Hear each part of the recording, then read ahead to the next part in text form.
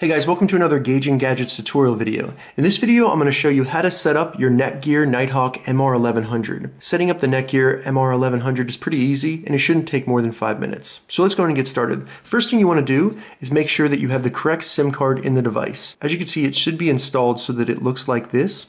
The MR1100 does come with a SIM card in the box, but if you have another one, you want to make sure you put that in first. After you have the correct SIM card in the device, we're going to install the battery. And we install that by making sure that we have these metal connectors down here at the bottom right here, lined up with the battery right here. So as you can see, there are 4 little metal slots on the bottom of the battery. We're going to line those up with the metal slots on the device, and then just slide the battery in like so.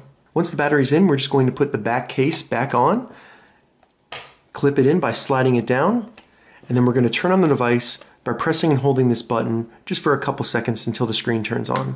Alright, so it's booting up. Now this will take a minute or two to boot up, but really what we're waiting for is for it to start sending out a Wi-Fi signal. Alright, so once the MR1100 has booted up, you'll be on this screen right here where it's telling us that we need to set up the device.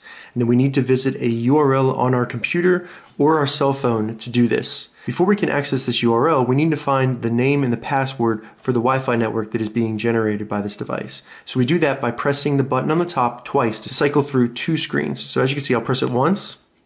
It's going to bring up this screen. We'll press it one more time, and this is going to show me the Wi-Fi network that it's generating, as well as the password to gain access to that Wi-Fi network. Go ahead and connect to that Wi-Fi network. So as you can see here, I'm connected to the Wi-Fi network now. Once you're connected to the Wi-Fi network, you need to go to one of 2 URLs. I recommend typing in the IP address for the router right here. It's very simple, and I'll have all the URLs in the description, so if you get lost while you're doing this, I'll have all the steps with every URL that you need to be able to do this down there. So go ahead and go to 192.168.1.1. And once you get there, you'll see this, where it's asking you to change the router password. This is going to be the administration password. So not the password used to access the internet provided by the Wi-Fi hotspot, but actually the password to change all the settings for this hotspot. So go ahead and enter a new password there. After we've changed the administrator password, we can change the network name and password there. So I'm going to change this to Gauging Gadgets and then give it a really easy password. So as you can see, I've given the network name Gauging Gadgets after my channel.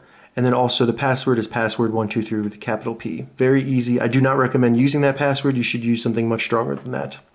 So we'll click next, and then we're going to press finish, and that will set up the device. It's going to apply the settings to the device. And then you'll see that the Wi-Fi network created by this device is going to be named Gauging Gadgets. So now that we've saved the settings and we've changed the name of the actual Wi-Fi network, we need to connect to that Wi-Fi network. So as you can see here in my Wi-Fi settings on my phone, I can see that Gauging Gadgets is available. I'm going to go ahead and click that and then type in my password. And now we're connected to it. So as you can see, the Wi-Fi network generated by the MR1100 is set up and it's sending out internet through the network. I'll do a quick speed test so we can see what kind of speeds we're getting.